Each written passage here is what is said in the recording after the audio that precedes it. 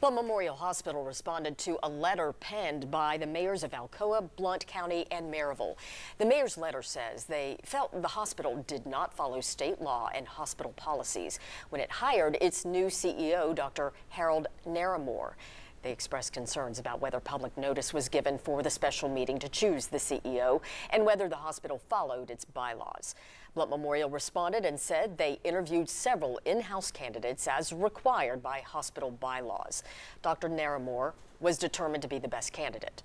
The hospital's board of directors held an open meeting earlier this month that says a notice sent to the Daily Times about the meeting was not published. The hospital says its board will vote to reaffirm Naramore as the CEO next week.